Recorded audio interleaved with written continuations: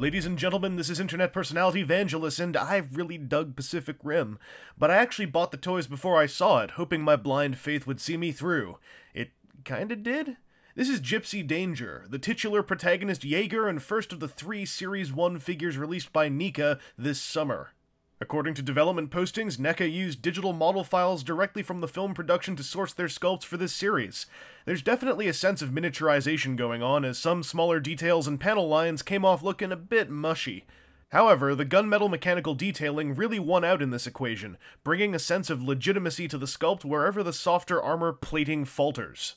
Unfortunately, the good paint job that would have elevated this figure's baseline appearance is very lacking outside of the aforementioned gunmetal. Those bits look badass. The stripings and tampo markings, decent for the figure's price point. The chest turbine and visor, kind of a bummer. The blue coloration of most of Gipsy Danger's body, an attempt at a weathered look that only really reminds me of the worst of the late 90s and early 2000s era of not-for-kids collectibles. The hue just seems off, with not enough richness to the blue and too much desaturation, and the weathering concept kinda carries it, but not enough to avoid feeling rather sloppy in execution.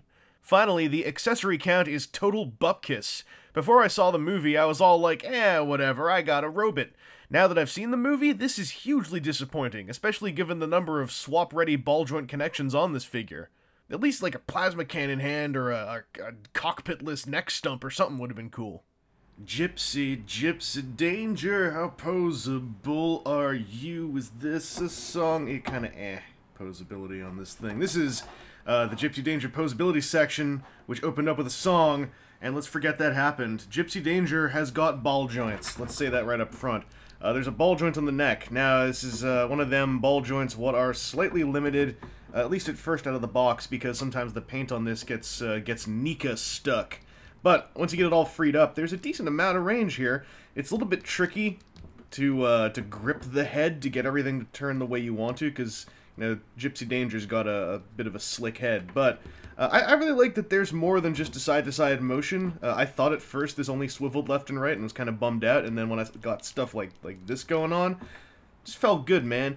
Another thing that feels super good is this abdominal joint in the middle of the chest, because this has huge amounts of range. I believe this is a barbell-style double ball joint. There are a couple of those on this figure, and this range is just incredible. This is how you do a torso joint.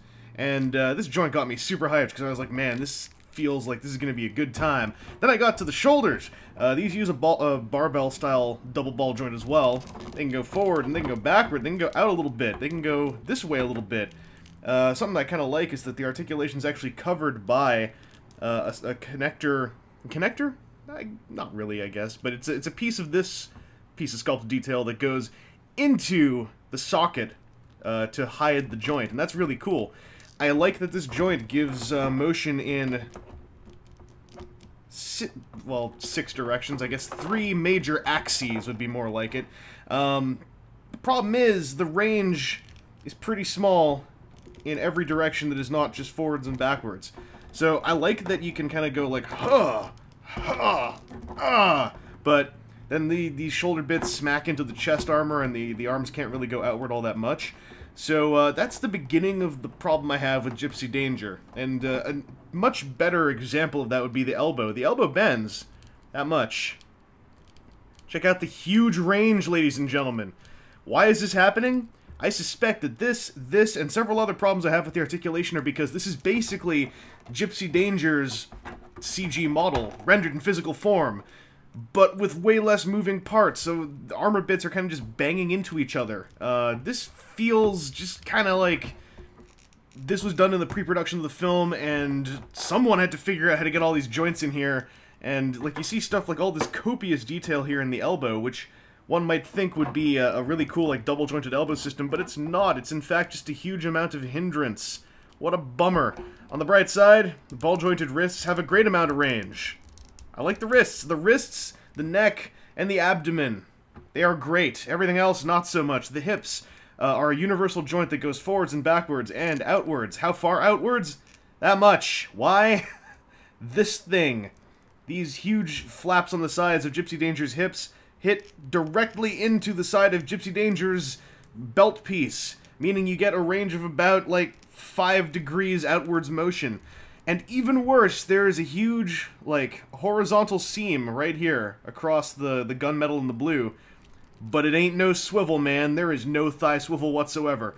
And that kind of sucks. The knees can bend 90 degrees, thankfully. Unlike the elbows, these things did not begin smacking into themselves. And then the ankles are ball-jointed. They don't have, like, a huge range of tilt, but they've got enough to give Gipsy Danger the illusion of a pretty good stance no matter how you place her, because you can have them together like this, you can slide them apart a bit, things still stay pretty flat.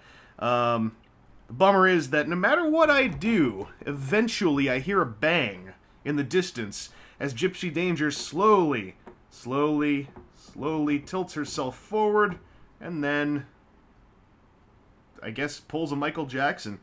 Whenever I do this myself, things are fine, but when I stand Gipsy Danger like this, I inevitably find her like that.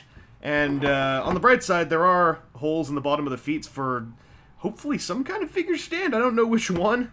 And then most bewilderingly, the toe doesn't move, but Gipsy Danger's heel can do that for no reason I can discern.